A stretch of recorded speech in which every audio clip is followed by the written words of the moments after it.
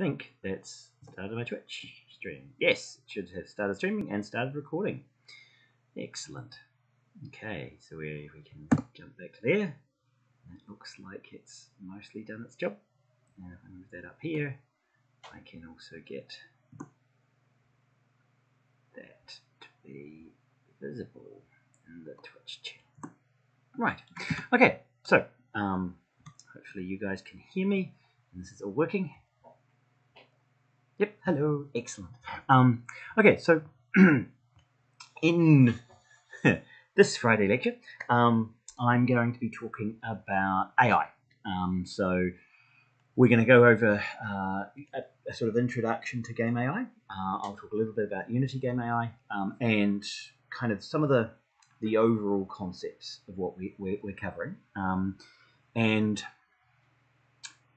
there are lots of kind of interesting resources and tools that you can dig deeper into AI using. So this is that high level rather than kind of a step-by-step tutorial on implement this, do this, do this, because we've got a variety of people here. Are past recordings available somewhere? Yes, there is a link on the GitLab to the YouTube playlist for the past recordings, and I will put this on the on that YouTube playlist for you guys, and that will be linked from the GitLab. Okay, so they'll be there. Now this is for my Norwegian students, so this is almost my Twitch channel. So it's it's Friday night Twitch channel, but it's in this case it's Friday lunchtime to Norway, seeing I use the same channel for my New Zealand students. So now interestingly, this week, beginning of the week, I gave a very similar, mostly the same lecture to my students here in New Zealand, but that was focused a bit more on Unreal, seeing they're using Unreal, whereas there are more of you using Unity, so I've got a bit more of a Unity bent on this one. And also, I'm interested in you giving feedback and also discussing your previous experiences and tailoring this and tailoring the way I'm talking based on kind of some of the answers you guys give, right? So rather than just recording it, I think it's actually useful to give it live, right? So you can interact with me. Cool. Okay, so we've got messages there, and we do have the Discord if people want to jump into the Discord, and they can also make comments there. So AI. Now, so traditional artificial intelligence, you'll find that there are kind of two general kind of schools of thought. There's one that focuses on understanding intelligence, and so this is kind of neural simulation, and you'll sometimes see it referred to as little a, big I, right? So it's artificial intelligence because we're interested in human intelligence, right? Because we're the only thing we know in the universe that is kind of intelligent and can understand stuff. So the computers and the artificial aspect is merely about understanding ourselves. The other side of it, often called machine learning, is replicating intelligent behavior without really caring about how humans or animals do it, just thinking about how do we make, this bit of plastic, right, the piece of plastic and metal you're watching me on, making it do things that we think of as intelligent. We don't care how it does it, so long as it appears to be intelligent. Okay, so those are two of the main schools of thought in AI. So that's machine learning versus like neural networks and neural simulations. Game AI is a whole different kettle of fish, right? So game AI is not really actually about making intelligent things. It's about creating interesting support characters and enemies for a player experience. And often the AIs are playing to lose, right? So their objective is to lose, and so they're explicitly trying to lose in an interesting way, right? So the AI isn't about making an awesome AI; it's about making an AI that feels good to defeat. So that sort of creating experience, supporting the goals of the designer, means that when you design your AI, you don't think, how do I make this beat the player? You have to think, how does this support what the designer was intending? Okay, so that's quite a different approach to what we do. We also tend to worry about real time because we want this to respond in real time to the gamer. and we want it to be controllable. And that's one of the big problems for more advanced AI systems like neural network or AlphaGo, where we can't control what they do. You give them a problem, they learn how to solve it, and they can solve the problem. We don't know how they solve the problem. We can't tweak it to make it solve the problem in a more interesting way because we're not in control of the AI. Right? So this idea of controllability and also comprehensibility, because part of the goal of a game AI is that you as players can understand what it does, right? And that's a really important part of you defeating the AI is outthinking it.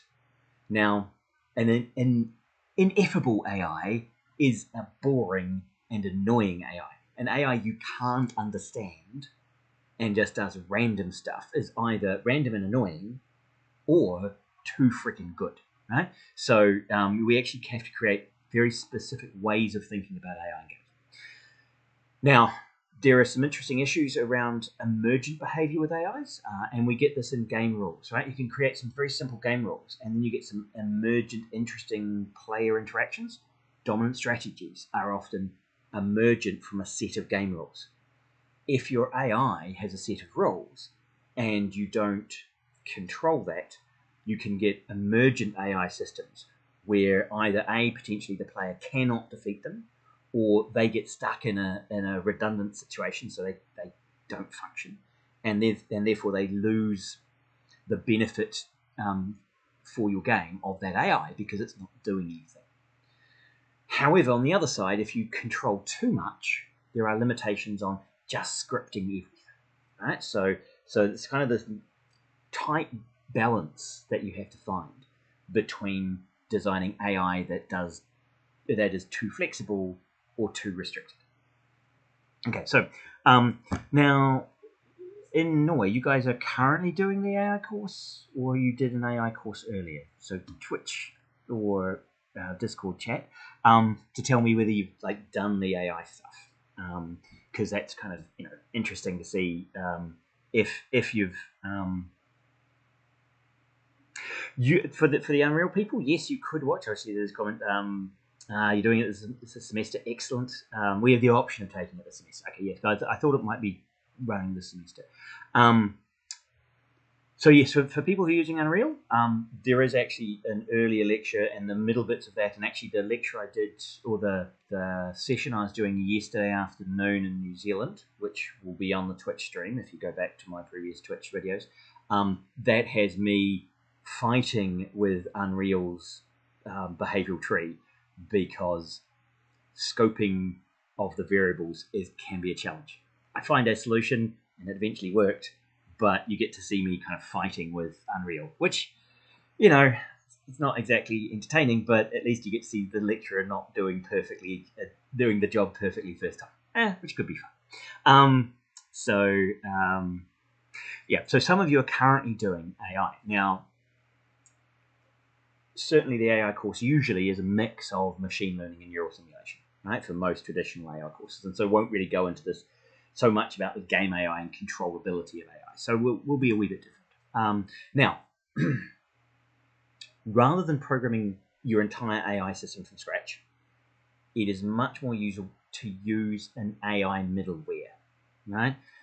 So if you look in the Unity store, I checked last year when I checked, there were 297 AI-specific tools in the Unity store. So when you just looked at the tools in the Unity store, there were 297 last year. There were 340 this year. So there's an extra 43 in the last year have been added as purchasable middleware tools in Unity. Unreal AI was mentioned in 350 of its plugins, right? So both of those major game engines have a large number of additional things you can buy or download that help you implement your AI. Now, there are some really, really important advantages to using a middleware tool. One is that much faster generally to get things working. It's probably cheaper to use the tool than to spend the time to make your own. Now, I know you guys are students, and so you don't think of your time as valuable. But when you're a company and you are paying for every hour you spend coding, then when you look at a library that's worth $50, you think, can I do that in under an hour? If you can't do it in under an hour, $50 is incredibly cheap, right? So you've got to kind of flip your mindset and say, well, as a professional, I have to value my time, and therefore the cost of using a tool, even if the tool costs you money to buy, is probably much cheaper than you spending your time to do it yourself. And there's often technical support where if things aren't working properly, you can talk to the middleware developers and get some assistance. Now, there are disadvantages, of course, of using middleware where, they're generic solutions, so they might not fit with your specific game because your specific game might do something weird. You also have, a loss of control can be a problem. Yes, time to maintain and time to develop. This is quite a complex decision, right? So knowing whether a tool will cost less is about asking the right kind of questions of the tools, right? And are you doing something that is relatively standard and consistent with what the tool can do? Or are you tweaking it and doing something different? If you're tweaking it and doing something different, you then have a new calculation to make, right? And that's where you've got that loss of control becomes an interesting challenge. I can't tell you, use a middleware tool or don't use a middleware tool, right? Because it depends on the project you're doing, your level of knowledge of the tool, the amount of how open the source is, can you get in and change it, how flexible the tool is. You have to make those decisions, and they are dependent on your skill and the project you're doing, right? So unfortunately, there isn't a simple answer to say, do this thing or this thing. Okay, so now some of the technologies that we can talk about, and you'll find that there are systems that support all of these. Probably the most basic and one of the earliest AI things you'll find in games is an A-star, a search strategy for pathfinding. And so that's one of the very simple, and we'll go over a wee bit of A-star. If you're doing AI at the moment, you only just started the course, have you covered A-star? Or have you covered A-star in one of the earlier graph algorithms courses? Do you know what A-star is? Just so I got a feeling for how deeply I need to explain it. Now I should look straight down because that's where there you guys are. So I should look there, even though you're actually my screen.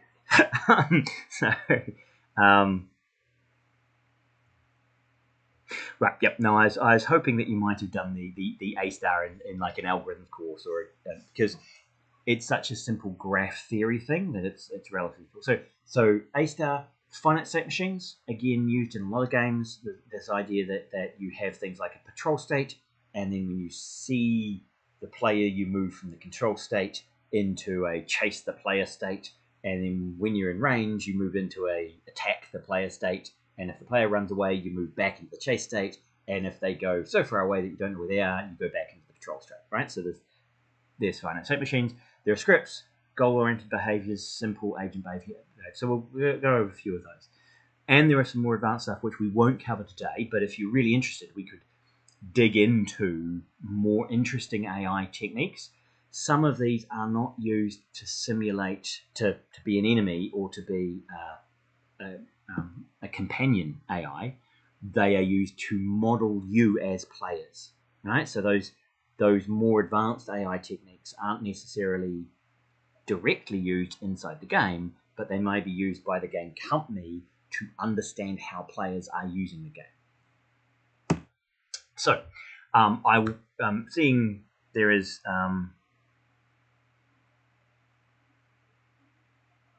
I will just quickly go over. I've got the slides here.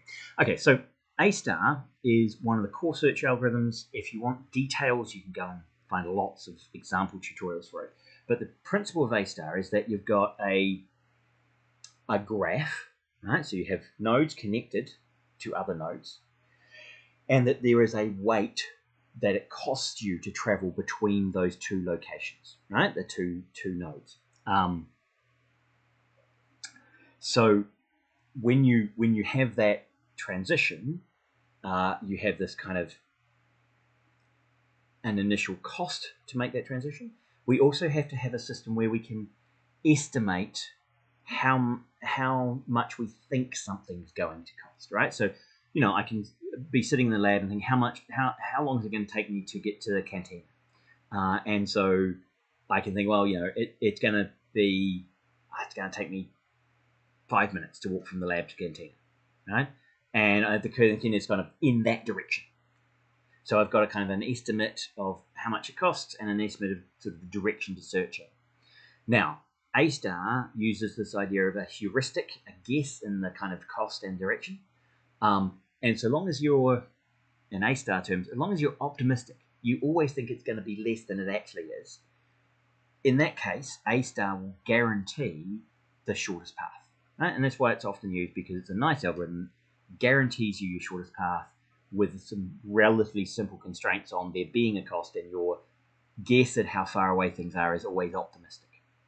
Now, normally we think of this as paths in space, so like going from the lab to the cantina, but you can actually do some interesting things where the costs can be adapted to the environment. So, for example, if you're going from the lab to cantina, you're walking on through hallways. But if you had to go outside and it was deep snow, then that might slow you down. So you can use an environmental cost of, and I would have to put on all my snow gear and it would be a real hassle. And so there is additional costs, even if the geographic location might be close, because you'd have to go outside, the total cost might be more, right? And also it might be harder. Interestingly, there is you can start building on A-star and say, well, instead of just modeling kind of direct cost, I can also have some frustration modeling, where when something is blocked and I try and get somewhere, I can try and raise other values and count a frustration. There are some problems, and you can see here, this is so in the bottom corner, right? So down that way. So just down there is an example of how an A-star system would search from a red node to a green node, and you can see it searches by guessing in that direction. Now it hasn't moved yet, right? So what A-star does, A-star basically does a thought process and thinks through each of those nodes and checks if those nodes can get to the goal. And when they're blocked, it then starts searching out wider and wider and wider until it finds that path.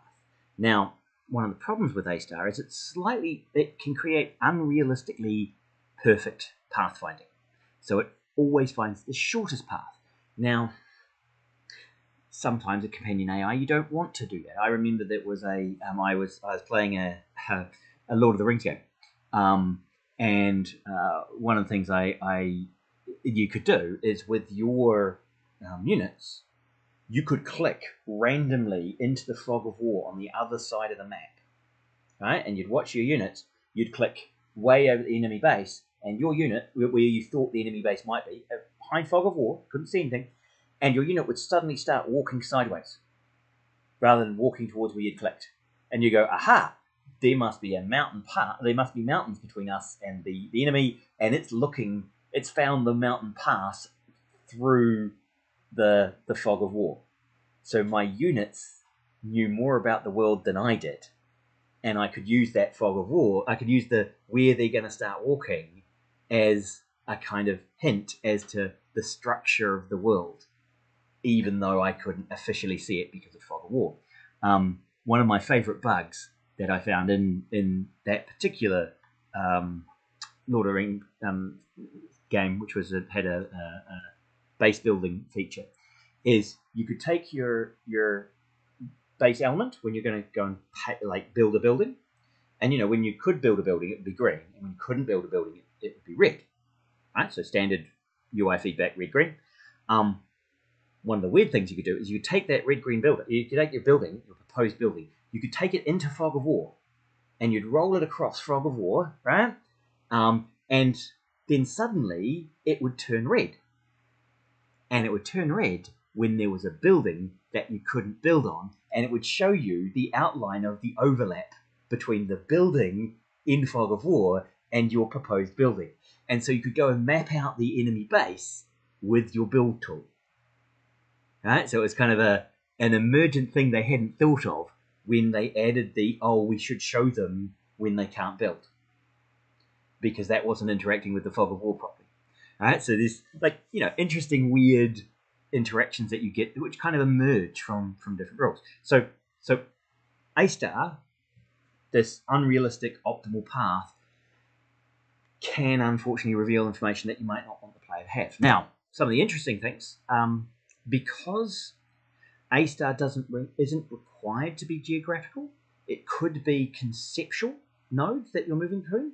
And so this is one of the things that Halo 2 did, is they said, okay, so all you need for A* is to have like nodes and a path, and that there's a cost between the nodes, and you've got to guess for which might be the shortest. Well, I could use those nodes as states of the game, and I could have the arcs between them actions that my AI could take. And so instead of using A* to map geographical path, I could use A* to find the optimal action path through a node through a graph of potential worlds, with actions being the arcs between them rather than movement being the arcs. And so in fact, Halo 2 had the AIs planning what they would do by doing an A* through their action graph. Right? So they make a graph of all the actions they could do and iterate those, and then and having that graph, they'd use an A* to work out the best path through action space rather than location space. Right? So it's interesting, you can reuse that algorithm not just for geographical pathfinding, but conceptual pathfinding. And one of the other things you can do is, and this is a neat way of adding things to AI, is that rather than just kind of having a static map, do the shortest path, walk along the road, you can have multiple layers of graphs, of terrain, and some of those can be different for different AI types. Right? So you could have, and this is the standard, your tank can roll on the road easily but can't go through the long grass, whereas your infantry unit moves the same speed through the long grass as it does on the road. Right? So you can have different units having different costs by having the maps that they look at when they're going through the A* being different. However, once you've got a map, you could update that map. One of the things you could update that map with would be, you've got a choke point where you've got AIs walking across a bridge, and so the player takes up a sniper location and starts sniping the units on the bridge. And so what you do is you paint on the map that has higher cost to walk over that bridge, which means the first few AIs trying to get to your base will walk over the bridge, you'll snipe them, they paint the area on the bridge as being a deadly zone, and then after a few of them get sniped, they'll go looking for another way of getting to your base. So it looks like the enemy has learnt to avoid going over the bridge. They haven't. They're still just doing a simple A* pathfinding, but you've made the world intelligent. Right? So you've made the environment more intelligent rather than making the agent more intelligent. Right? So rather than changing what's happening in the brain, you've changed what's happening in the world.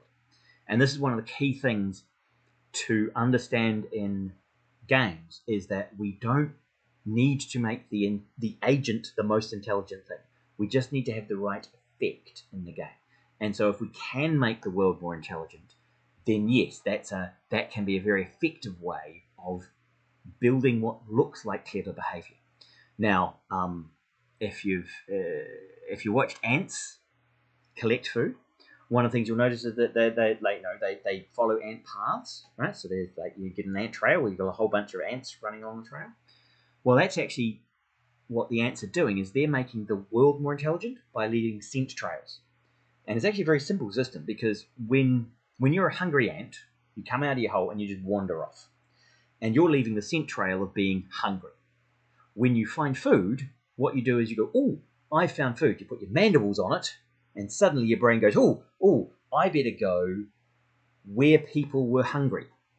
because I've just found food, so I'll take it to where people are hungry. How do I know where people are hungry? Well, I'll sniff around and find a trail of hungry pheromone.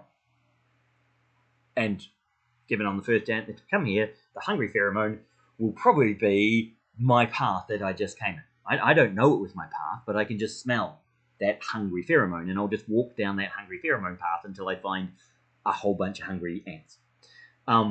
Now, once I got my mandibles around my bit of food, my pheromone scent changes because the sugar changes how I smell.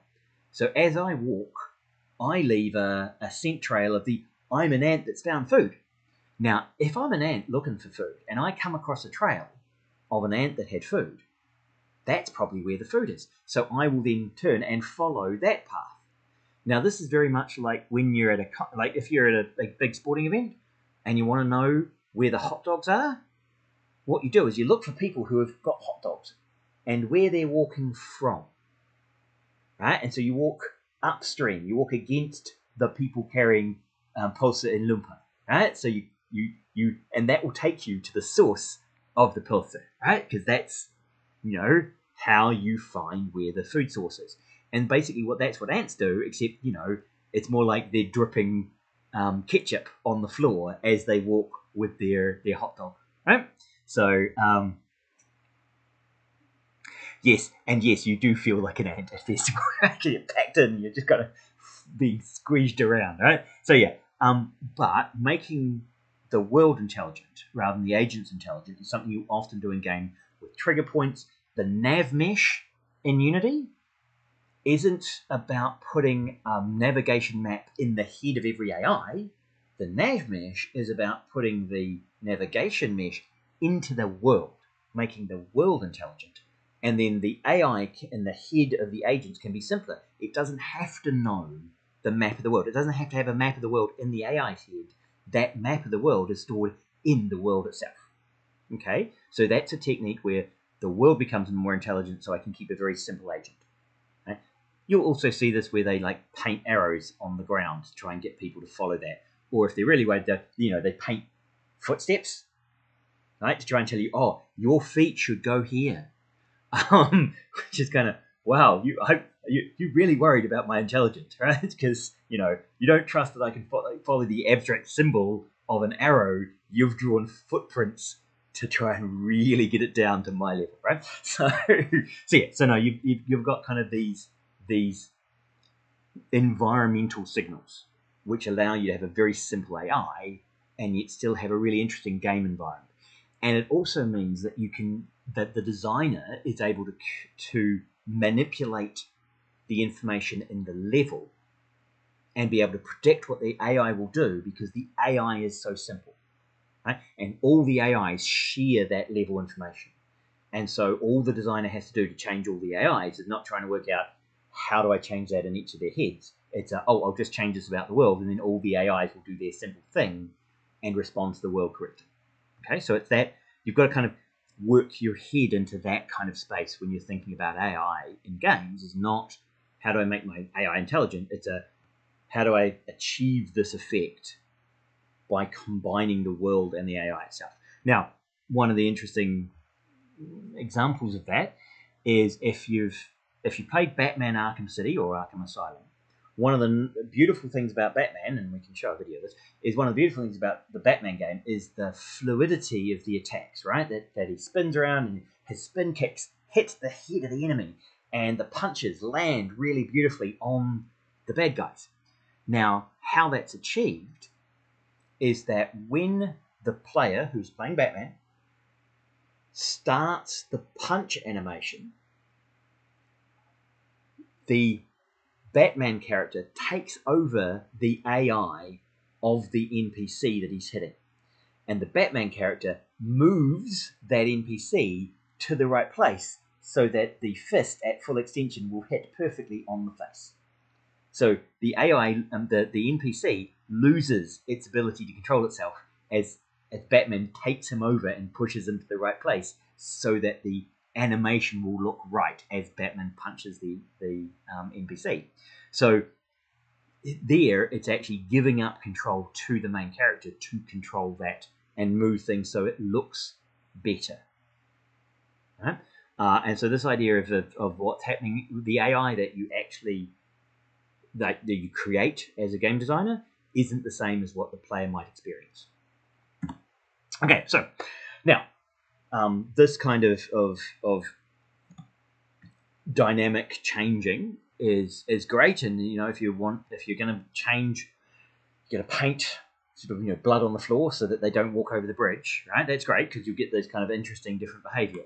However, that can limit a sense of control, right? And sometimes the designer will want to be able to control exactly what the AI does.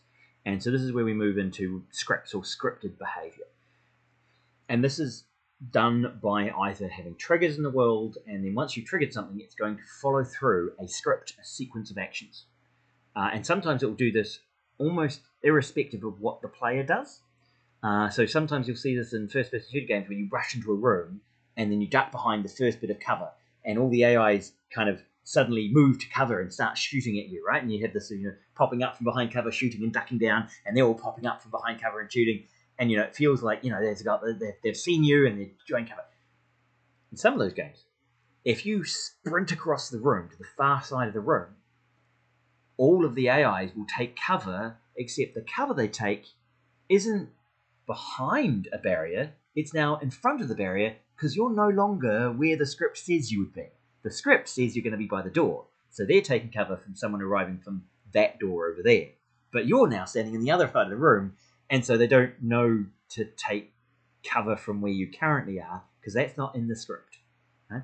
So often scripted behaviors break, and that's because unless the player also follows the script, your defined set of actions is no longer consistent with the world. You'll see this in cutscenes where, in some games, a companion character could be killed during a level and then still appear in the cutscene. And it's kind of, but that character died. And some of the old games, the cutscene would still have them in there because, they'd only made one cutscene. Right? It's, so what if the companion died? Your gameplay is changed by that, but the cutscenes don't get changed. Right? And that's where kind of a script fails. Okay. However, scripts are really, really useful. They are often implemented in games just so you can get an AI that does a combination of interesting behaviors that are important for the narrative and the story progression. Right? So that's where you can't just say, well, we can't script any AIs because you might need that complexity for the story you're trying to tell. On the far end of that, right, so that's scripted, as you tell it what to do. On the far end of that is what we call emergent behavior. Now, if you add simple rules, like we're doing with A-Star, where once we started dynamically changing the ground, we might get some emergent behavior from the AI because we haven't told the AI, when you get shot here, find another path. We've just changed the world and hoped that it will then not choose that path. And you could do some interesting things with the death paint. You could have like berserkers who ignore the risk that you've painted on the ground, and so will still take the crazy path. So you can create some interesting emergent behaviors by having ones that follow some of the rules but not other rules. However, once you've got these rule sets and you're letting behaviors be defined by a set of rules rather than a script, you can end up with emergent behaviors. Now, one of the classic and early emergent behaviors is called voids, and this was 3 simple rules, right? And it's a complex, what looks like a complex behavior coming from a very simple rule set. So the voids rule set is avoid collisions. That's the first one there, right? So if you look at the people around you and go, I don't want to collide with you. The second rule is you look at the people in your circle, in your bubble, and you go, I want to do the same thing that everyone else is doing. Right? So you kind of shift to align with all the kind of centroid behaviors. And the last one is I'll look at the group around me and I'll try and be in the center of all of my friends, right? All the things I can see around me. So I avoid collisions. I try and move closer to them, right? So that kind of creates this dynamic balance that I'm trying to, and I'll try and do what they're doing. Okay, so some very simple rules. But the problem with these kind of emergent behaviors, and this creates a flocking behavior, and it looks like this naturalistic flock that moves and adjusts, and It avoids obstacles because that obstacle, first rule of obstacle avoidance, you can just put in static objects and it will avoid those. It creates this beautifully organic feeling flow of characters, but it's hard to directly control, right? And unfortunately, getting that balance right between simple rules and knowing what they'll do is challenging, right? And certainly planning for your game to have good emergent behaviors is incredibly tricky. So here's an example. If you want to go, there's a YouTube video here. So just to show you what this looks like. Oh, he's going to talk at us as well. But if we go away, my. So I'll just take you to where he shows you an example of these. But there we go. So this is what it looks like, right? So it looks like all of these units. Yep. Yep. Yeah. So this idea is it's kind of creating this complex behavior.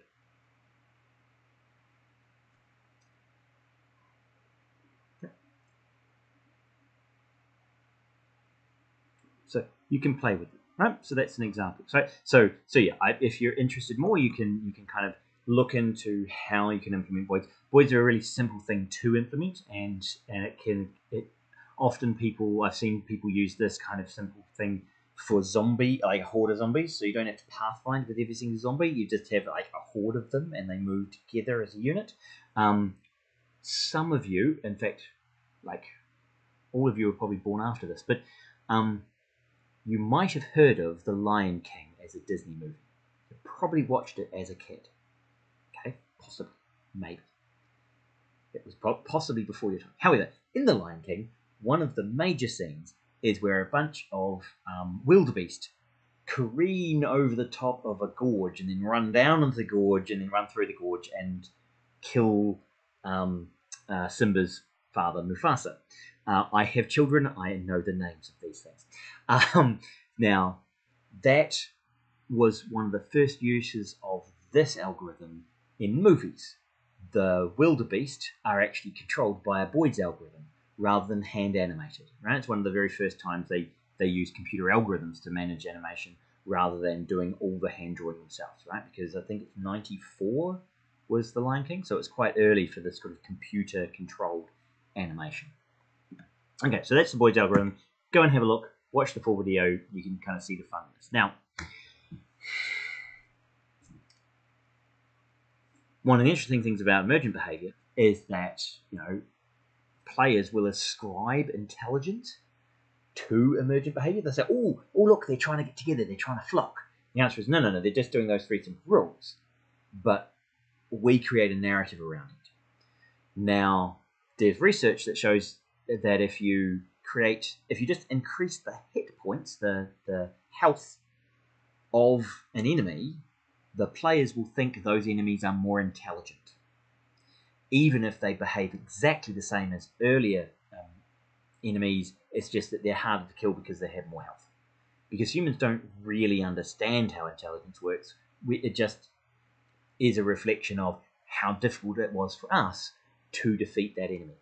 And the harder it is, the more intelligent they are, right? And so some of the kind of it's not actually more intelligent. You've just cheated by giving it more health, but yeah, it works, right? And so if that works, you've won, right? If the player believes it's more intelligent, then it doesn't matter whether it is or not. That's the player experience, and that's what you were trying to create.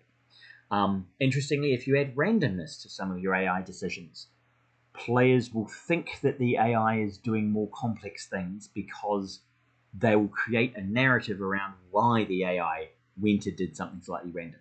Okay, so it's like within reason, right? If they just do completely random things all the time, then the player will laugh at them. But having some variation and not having them always deterministically doing the same thing, the player will create that narrative. And if that's your goal, if your goal is to get the player to think that they're intelligent, then you can kind of cheat it by doing some of these hacks, by giving them a bit more health, making them a bit more random. Right? Again, you do the ant style thing of, of making the environment more intelligent, and the player will think that the enemy is more intelligent. In one of the Killzone games, they didn't implement flanking, right? Because that flanking is something you could do where you like have your AIs attack the player from both sides. They never implemented that as a tactic. However, they had the AI shout out, "Let's flank him" occasionally, because occasionally the AI would flank you, right? And because it occasionally happened randomly by where the AIs were, and occasionally the AIs would yell out, "Let's flank him," the players assumed that they'd created a cool flanking behavior in the AIs, and that most of the time the player had cleverly avoided it. They hadn't. It was just random. But by claiming it, it made the players value the AI more in that game than they would have otherwise. Right? So this is kind of a unfortunately letting you in as players to realize that actually the AI sometimes isn't that intelligent.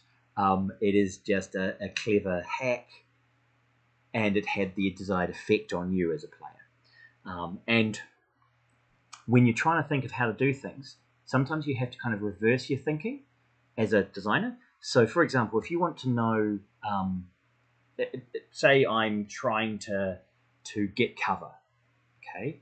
So if I'm looking at, do I have cover, right? So if I was trying to get an AI to get into cover, right? You could look at it from the AI, try and say, oh, the player's over there, and then if I say they're over there and I'm over here and I can try and work out a cover zone, it must be behind this thing, and so I move over because I'm trying to work out from the player's perspective what they could see. No, what I do is I just explicitly ask the game engine, game engine, ray trace from the player to me, right, or to the object, and see if they can see it. Right? So, and I can put myself behind an object, do that, get the game engine to test, can the player see me there? And if they can see me there, then I know it's not in cover. Right? So rather than kind of doing clever things, you just force the player to do the calculation and get the game engine to do the work for you, and then it's not inside the AI's head, it's in the world, right?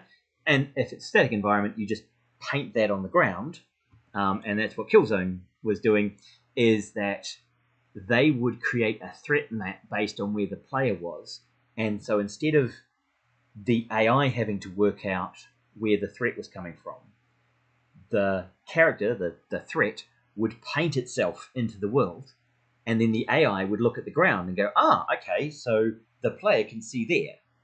Right? Not because I've kind of worked out what the player can see, just because the player has painted invisibly for the player themselves, but they've painted the world with their threat, and then I just have to A-star through the painted world.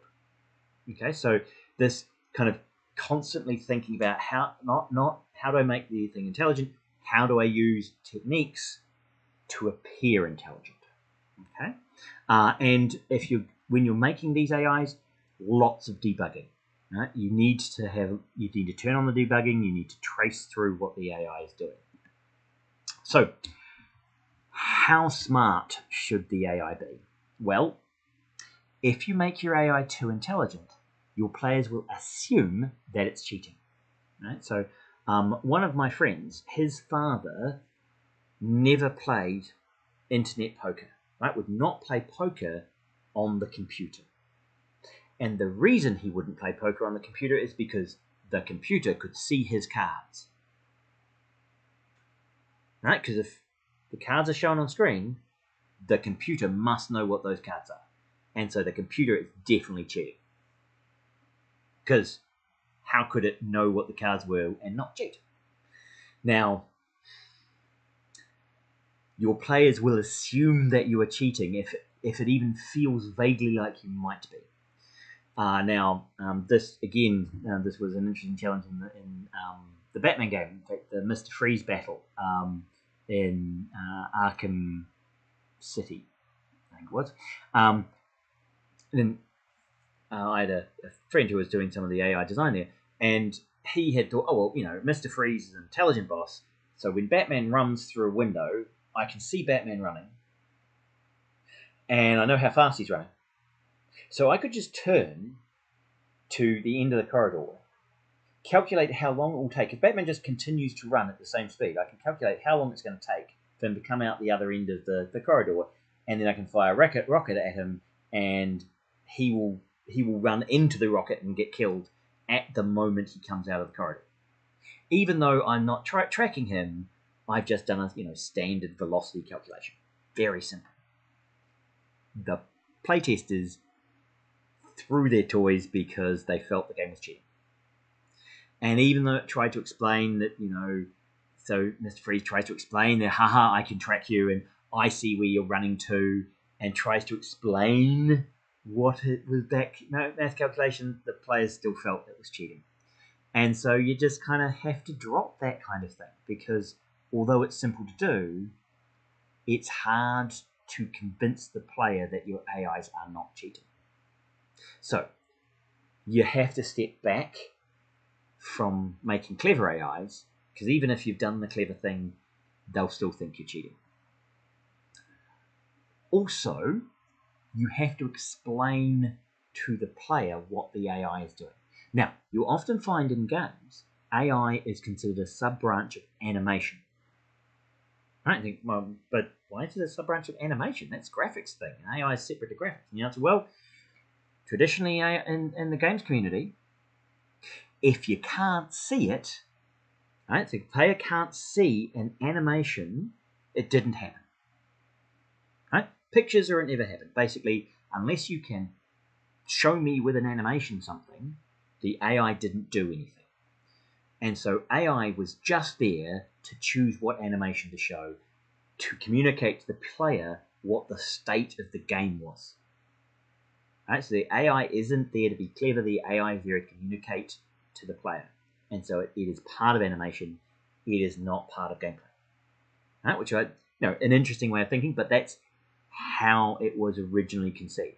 And so the whole idea here is that you have to give additional information to the player. So when you're making your AI, you have to visually change its state. You have to make it do something, right? Make it a big flourishy statement or yell out stuff to communicate to the player what's going on.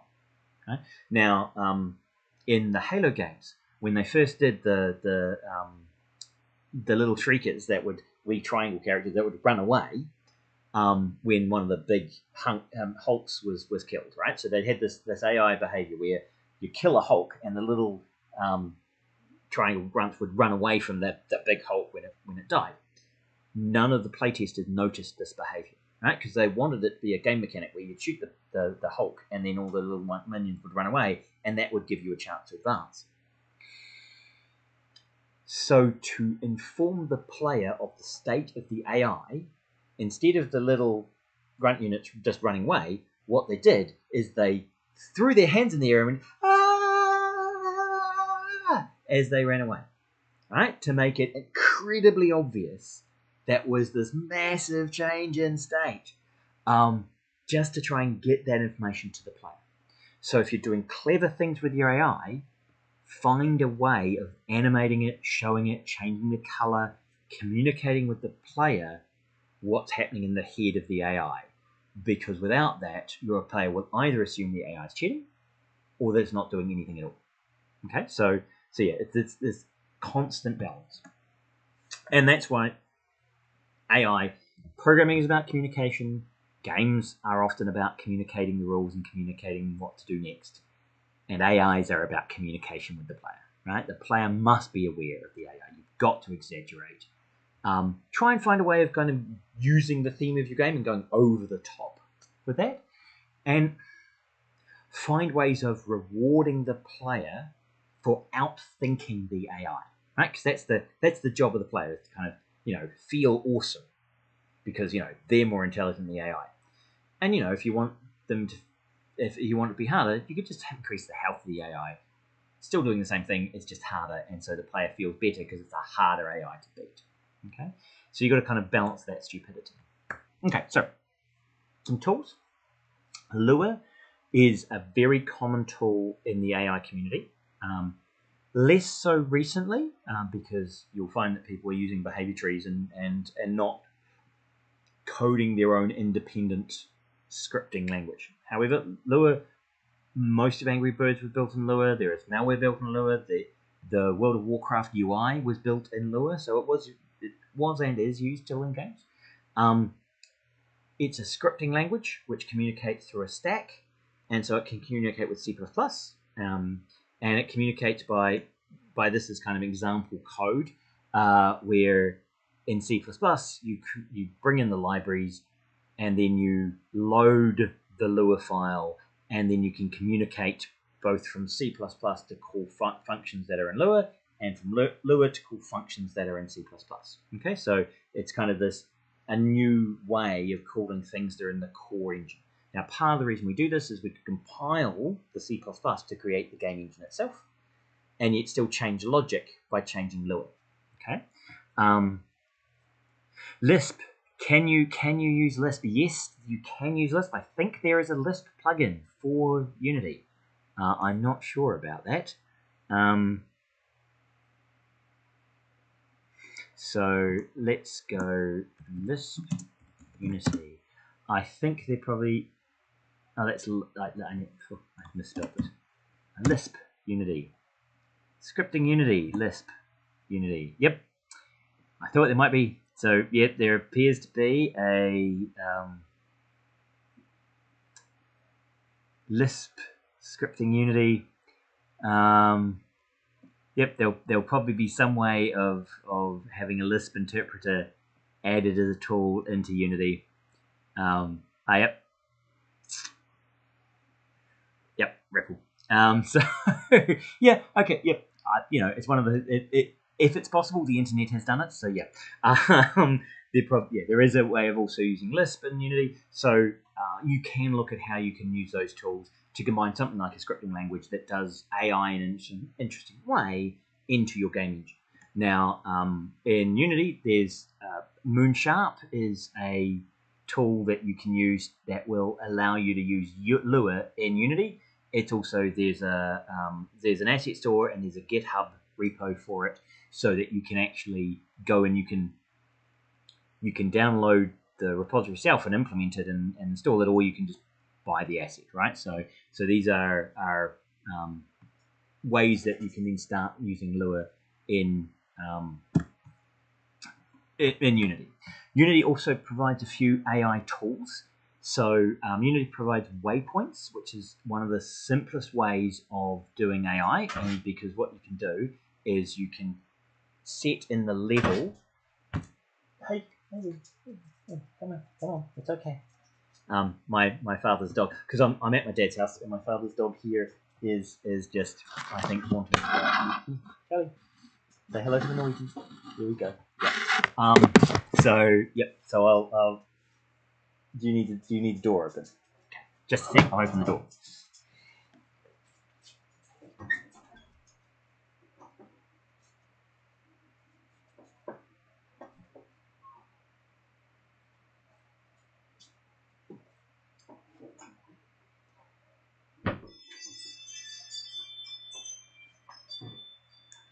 Right.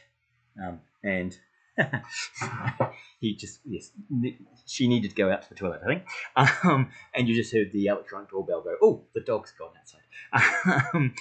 So one of the things that Unity provides you is these waypoints. Now, waypoints are as we're talking about putting intelligence into the level, is that yes, she is a good boy.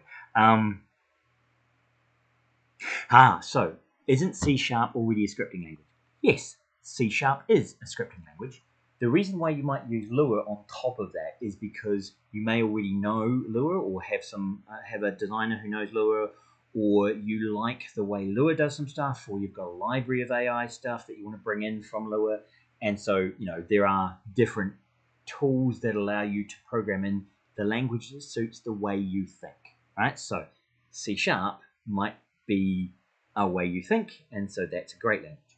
You might find that you think more like Lua, and so you want to use Lua. Right? There are ways of using these tools. Now, okay, so back to waypoints. Waypoints are the idea that you put dog coming back in. You put waypoints in the level, and then the the AIs can move towards those waypoints.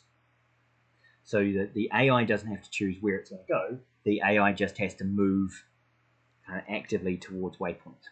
Now, when you've got more intelligent AIs that actually want to find their own path, that's when you use nav mesh, right? And so Unity has an excellent nav mesh, and you just drop that in level, and again, so the world knows about where the navigatable areas are. Unity also provides finite state machines, and the finite state machines are a visible way of kind of moving between states, and you can set up relatively easy drag and drop finite state machines that can link to scripted behaviors, right? So you have states which do particular things, and you move from a patrol state into an active state. Now, if you guys want, we can go into some of those, but there are some really good tutorials online. I would use the Unity tutorials on using AI finite state machines because they're up to date with Unity 2020, and you want to use the latest tutorials, right? So if you're interested in Unity finite state machines, they have that built in. And as I said, almost any other AI system you can think of, there will be an asset in the Unity store for you to download and use, right? Including behavior trees and all of those sort of things. Okay, so if you want to dig deeper and get further into AI, if you start one of the modern AI tools that are out there, Google's TensorFlow is a great AI system, and you can do some really interesting visual setup of nodes and create AIs. The AIs done here are hard to control because they are intelligent and they learn, right? So you do have to, yes, be a bit careful. If you're actually trying to support a design experience, going this far and going neural networks isn't a great option. However, if you're trying to understand the player and understand, why the player churned, why they left your game, or why they do things, then doing sort of this analysis using clustering and using AI techniques to understand the people who play your games, that's a different use of AI. That's a machine learning where we're trying to understand something about the world, and I'm going to use AI to help me understand the thing about the world. Okay, so that's the last bit. Okay, so where can we take a break? This is my last slide because I was aiming for that about an hour, and then take a break, and then you guys can do some Q&A with me, right, about AI. So as I was saying, the more advanced AI stuff is using models of behaviors. There is AI being used to try and work out how to extract as much money as possible from people. One of the nastiest versions of this is in casinos in the US. So you know how you've got those the one-armed bandits, right? The slot machines that you used to have a lot in Norway, but now you don't have any. But those slot machines in the casinos, the parameters by which when they pay out, where they pay out, a small amount occasionally, and very, very rarely a very large amount of money, right? Now, there's a lot of adjustable parameters around how often you should pay out and how big the payouts should be. So what they did is they used genetic algorithms in the large halls filled with those machines. And different machines would evolve different parameters based on how much money they could extract from the people sitting in front of them. And so technically, that large room full of those machines is basically an organism, a genetically modifying organism that is evolving to extract as much money from the people who arrive as possible. And it is learning over time, it's adapting. There are different populations near the front where people who have first arrived just go and sit at the nearest machine. They have evolved differently to the ones at the back corner where there's more committed players. And so this is a kind of an adapting organism designed to extract cash, right? So that's kind of a dark pattern for AI in games, but that's the sort of thing that some of these more advanced genetic algorithms, neural network techniques are used for, is not to be an interesting AI for you to play against, but to be an AI to work out how do you get money. There's also AIs to do data visualization and also help you do debugging, right? Where you can create artificial players and you can analyze player telemetry and do a whole bunch of interesting and complex machine learning based on the data you're getting from the game, right? And so that's something we could dig into more if you feel that would be an interesting thing to talk about. Okay, so what we'll do is we'll take a break now because I've been talking for an hour, and I'll let you guys go away, grab yourself a coffee. I might grab myself. It's a Friday night. I'm allowed to. I might grab myself a beer, and I'll come back and do some Q&A with you guys. All good? So 5 minutes. I'll go give the dog a pet because she came back in. 5 minutes. All good. Okay.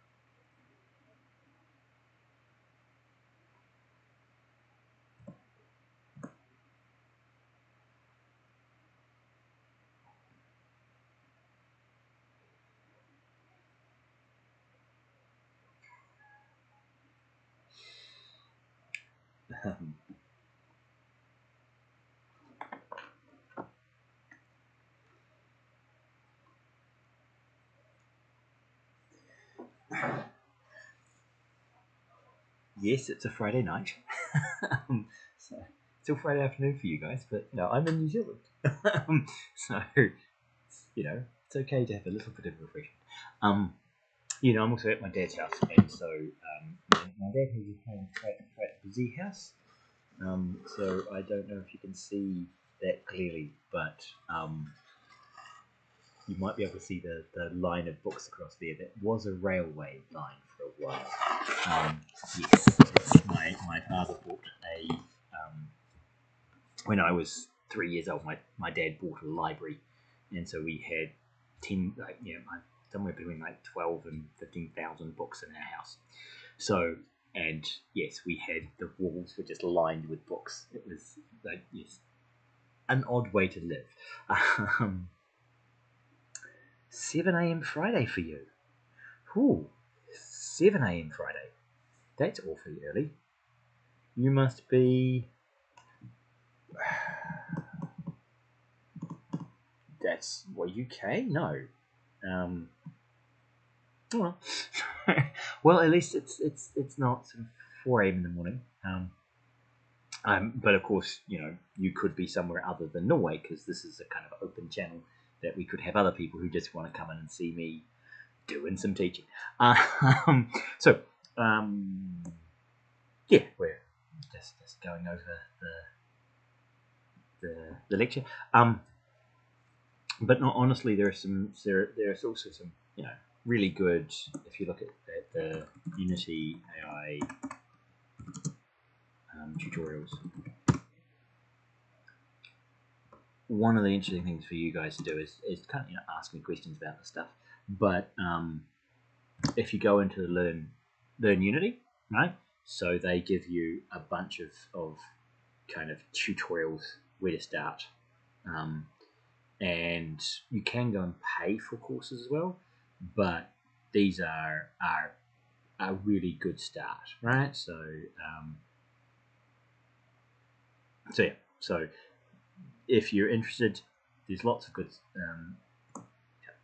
You can sign in and go through these courses. Okay, so no, I won't sign at the moment, but rather than trying to keep up and building new tutorials, my purpose here is not to teach you a whole course on AI, because you can do that. You've got an AI course. Was to just give you an overview of some of the differences between game AI and other AI. And if you want to dig more, then there are some really good tutorials. Come and ask me. We can go back and forth over the current ones, because I knew a bunch of really good tutorials, but they're now over a year old, and I don't know if they're the best anymore. So you could go and find new ones that uses the new engine tools, and so almost impossible to teach up. Oh, Eastern USA. Okay. Yeah, no. Okay. Are you taking the course remotely, or are you just watching me because I'm a random Twitch channel?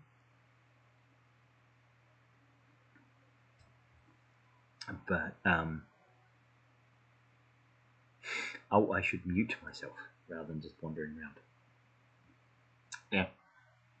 Nothing's happening here. Oh, what beer is it? Okay, I'll show you.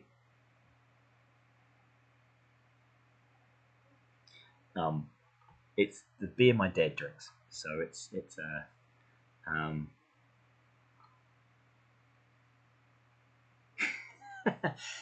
that's all good. I'm happy that I have some odd people from all over the world. Yeah. Just for my random stranger who's joined the class, I lecture game development, and I happen to be lecturing in Norway from New Zealand. So this is quite an international class. It's this is a third-year game programming class, so we're talking this week about AI. So my third years, do you have any questions for me about AI? Now we did have some of those meetings where we discussed the kind of engines people are using. So there are some of you using Unity. We've got Godot as a game engine. We have SFML as an engine also being used, and some using Unreal. If you want to have a look at the Unreal stuff, then on the Twitch channel, as I said, the Monday of this week and the Thursday. Monday I gave this lecture, but with more of an Unreal bent in the middle. And on Thursday I was playing with the Unreal tutorial on behavior trees. So if you want to learn about behavior trees, Unreal does a relatively good job of that, so you can go and have a look at that. In terms of thinking about the AI in your game,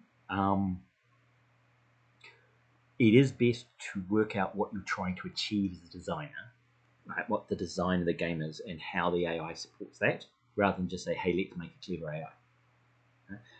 Because, if you're a top-down scrolling game, right, the very best AI is to shoot all their bullets simultaneously as a big curtain of death, right? And that curtain of death will just go down the screen and kill the player. That's the most effective way of killing the player for the AI. However, it does make a good game. That's why on all of those down scrolling games where you've got these ships flying in, they always fly at the player rather than just create a wall of bullets. Because you create a wall of bullets, the AI always wins and the player doesn't get to do anything. Right? So it's about finding that balance. Okay, so I think I talked to most of the groups during this week. So I've talked to 7 of the groups. So there's a couple of people who haven't formed groups. What I was going to do, given this is kind of the last day for you guys to actually form groups. If you're not in a group yet, I'm going to just allocate you guys to groups, right? So the people who aren't in groups yet, you're going to be put into groups, and you're going to have to find a way of collaborating. All right? Now, if you don't want to be put in a group, you need to tell me, and we can try and work out how to get you the same learning outcomes. Right? But I spent some time this week talking to each of the groups about what they're trying to achieve and how I can give the appropriate feedback. As I've said in the GitLab repo, we have the topics to vote on. So if you could go in and vote on the lecture topics. AI got voted highly, which is why this week was AI. And I think if I go to the GV, I think I can get there without sharing additional information. So if I go to the course, so if we have a look at these issues, Game AI had 10, so that was the top one. Multi-threaded programming is on 6. Okay, so and we've got some shader stuff down there, optimization on 4, but multi-threaded programming. I could do the next lecture on multi-threaded programming if you guys want to, if that's the topic that's next on the list. I'll also go to the boards and I'll move that in my boards across. Come on, can we bring me up? Not game progress. I want to go to the development board, and I can have now done Game AI, and we can bring in multi-threading as a to-do.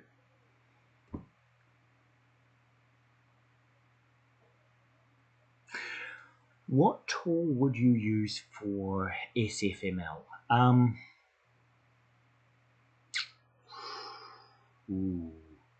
See, SFML, because it's in C++, you could do the Lua plugin and do your AI in a scripting language like Lua, but SFML AI, I haven't actually played with the AI in SFML, so and it's a game engine, so we can have a look, see what the internet is suggesting. This is the SFML forums. I'll make it larger so we can see what they're saying.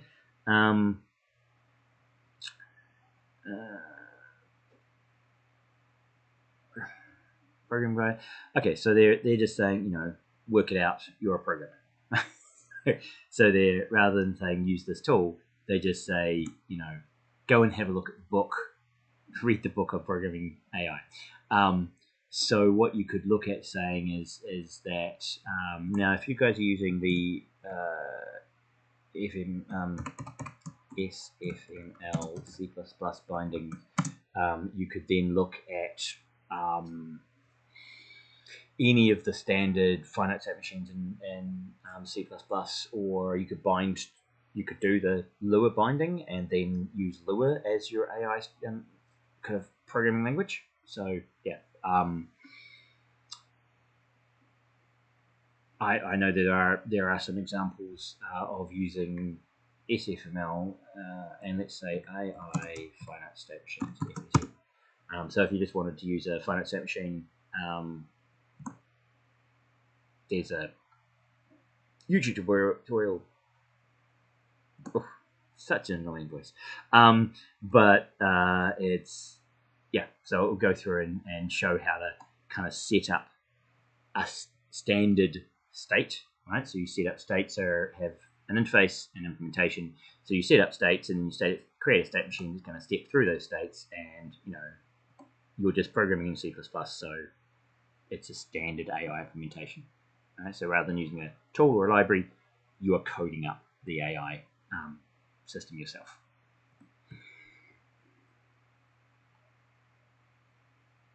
Oh, okay. You don't have access to that.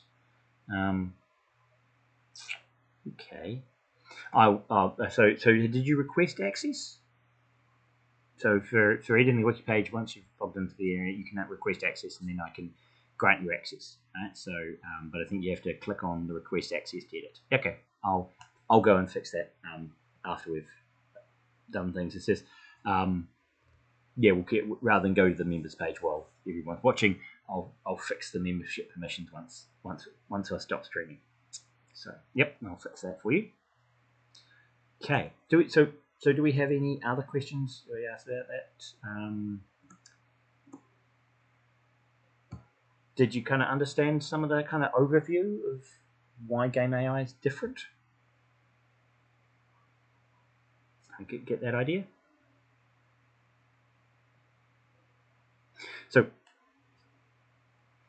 So when I'm designing AIs, and I could teach a whole course on AI because that's my PhD. My PhD is on the functional purpose of REM sleep. So I did neural networks, so deep learning. We did models of associative memory and looked at how you can increase the capacity of a neural network by having an offline phase that looks very much like dreaming, right? So you do this kind of offline processing, and you move memory from the equivalent of the hippocampus into the neocortex by playing memories that exist in the neocortex while you're transferring knowledge from the hippocampus into that longer term storage. So, if you want me to dig into AI, I've got a whole course worth of AI stuff to do.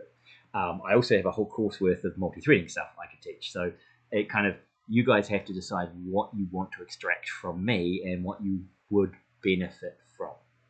Right? So this is part of the challenge I'm giving you, is to actually work out what you want me to talk to you about. Now, hopefully you are working on your games and you're designing them, and I was asking you how you want to be assessed. So I've asked most of you how you want to be assessed. It does appear that process is going to be part of it.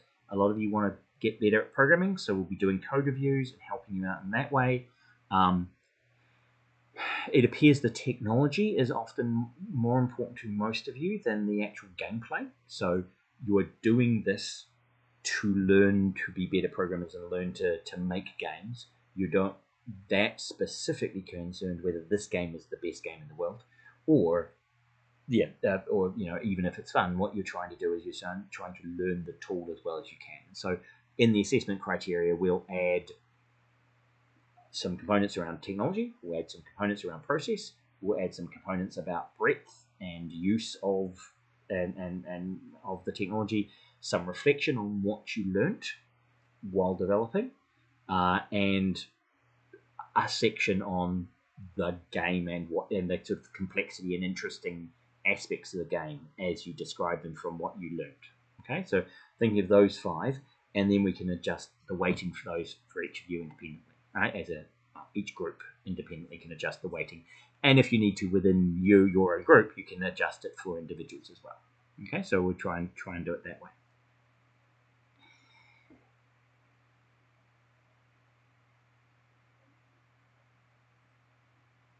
Right, so you probably found Lua and SFML, yes, because Lua and SFML will work together quite nicely, and there's also some nice instructions on doing Game AI and Lua. So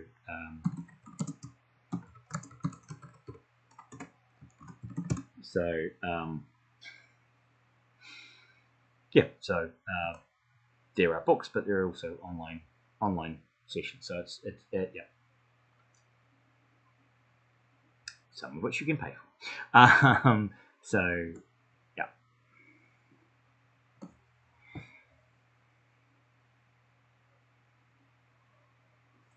For the site of the AI agent, would you recommend using a bunch of arrays to detect the player, or do you have any other ways that of having the agent know when they cite the player? So it depends on the game you're in. One of the ways that you can optimize some of this is that if you want to, you're right, firing a bunch of rays is reasonable. However, you can kind of do this in both directions, right? You can fire rays from the player to the enemy, or from the enemy at the player, right? So it kind of, you're trying to do those. One of the other things is to some extent, it's not necessarily about whether the AI can actually see the player. It's whether the whether that's the appropriate thing for the AI to do at that time, right? So let's assume that you've got a player who's crouched and trying to take cover. Now, if the AI could actually see that the butt of the player is sticking out from the side of the barrier, then the AI can still see the player. But the player's done everything they can to be concealed. So rather than using a ray trace from the AI to the player to say, well, look, I can when I did a render when I did a render pass to see if I could see the player, then I could. That may not be the best game mechanic idea. So it may be that when the player is in that location and crouching, we'll just make it so that the AI can't see them. Right? So the players will succeed at doing what the player intends to do, because that's the right thing from a gameplay perspective. Even if, like, mechanically, it isn't it isn't actually what's happening. Okay? Another thing you can look at is how visibility is done often in games. When you've got if you want to do it really efficiently and you actually want to tech visibility, is instead of doing a full colored render pass, you write a shader that colorizes the player in a bright pink, and everything else just in black, and then you get the graphics card to do a single scene render from the camera perspective of the AI. It renders the world with the player in pink and then everything else in black, and then you just look for and then you just see where the pink is, and then if you can see the pink, then yes, the AI can see the player. All right, so you don't use the game engine's ray tracing feature to see if it can do it.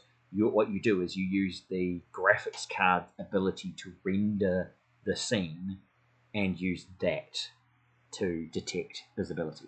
Okay, but that means, so that's if you really care about it being truly pixel perfect correct, and you want to spend the time to write a shader that does that, right? So if you look up using shader to do visibility check.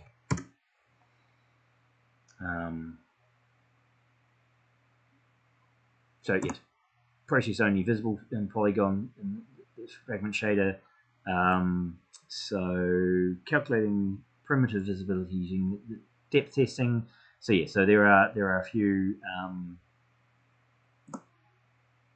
ways of examples of in a shader. How do you know if a 3D projection point is visible? And so they give you examples of how to do that visibility check using shaders and the graphics card.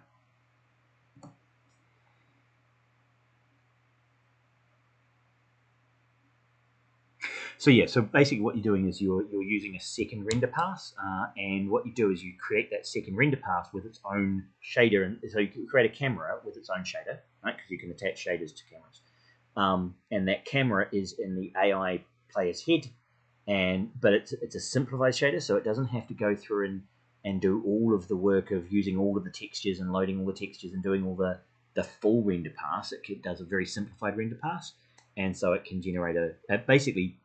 You are doing a ray tracing, but you're not using the CPU and the game engine to fire a ray. You are basically ray tracing the entire visibility area for a camera placed where the NPC is. Right, so that is one way of doing pixel perfect, but usually just firing rays. Knowing if the player doesn't want to be seen and they've done the things that they should do, better to give them the benefit of the doubt and say, oh, the AI couldn't see you, even if technically the AI could. Just because if as a player you've done everything you can to defeat the AI, and the AI is still able to see you, then that's just really annoying from the player's point of view. Right? So even if the AI could see the player, you don't let them. Yeah, exactly. Right. So you combination of rays, you see, yep, I can see you. If you're not doing the thing that makes you not seen, then I'll start shooting at you. If you're doing the thing that makes you not seen, then I'll pretend I didn't see you. Okay, so yeah, that's the sort of combination you can do, and that makes the player feel good because they did the clever thing to make themselves less visible, even if it didn't quite work. And if you want to frustrate the player a little bit, because sometimes a little bit of frustration is useful, is you randomly let the AI ignore the prone state, right? So the prone state mostly works. It depends on what you communicated with the player. If you communicated that being in prone you won't be seen, then don't do that. But if you say if the player thinks being prone is sometimes visible, then occasionally you let the AI see them, even though if they're doing the being prone or hiding thing, right? So, it's about getting that feel right, irrespective of the actual the mechanics. Okay. Any other AI questions, or should I let you guys just get on with making your games this afternoon? Seeing I've had a meeting with most of you already this week, and I've given you a lecture. Actually, quite interesting that like using those the multi passes over the depth. So let's see if I can get some images. Okay, yeah. So my outline shaders. Yeah, actually, some of the there's some really neat things you can do with shaders when you're doing some of the toon shading, where it does kind of the outline shading, so you can get this sort of visible kind of edge of ray tracing looking quite cartoony, which is quite where you manipulate the mesh and do a multiple ray tracing to get kind of the darker outline. So there's some neat things you can do in shaders to create some interesting visual effects, but you can also using shader to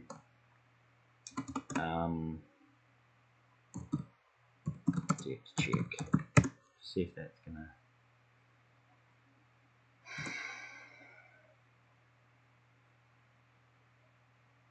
Right, so it's using. So they're talking about actually doing a depth check transparency. So you do a second pass where you ignore the depth and you still show the items behind and stuff, right? So there's a bunch of kind of interesting things that people do in shaders to do various different kind of visibility checks. And here you can see running a first pass where you have the brick wall and the person. In the second pass, you render the legs in front of the brick wall. Right? So having multiple passes to generate some of those interesting visual effects can be quite useful. Right? So that's using the stencil shader, and this is an example of just selecting some part of the rendered world. So you can see that there are some interesting ways of doing these sort of things, and you can use stencil shaders to create interesting effects and do some visibility checks and things like that. Okay.